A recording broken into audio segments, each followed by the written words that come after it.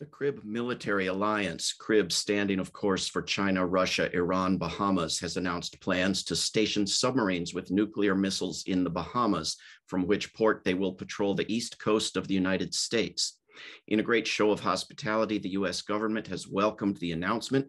President Joe Biden has phoned in an order to his favorite bar in Nassau for free drinks for all Russian sailors and invited each nuclear-armed Russian sub to visit his vacation town of Rehoboth, Delaware. In a surprising turn of events, Russia has apologized for having ever been worried by U.S. troops and missiles piling up along its border in Eastern Europe. Quote, "We just didn't understand what a friendly thing it was to do," said Russian President Vladimir Putin.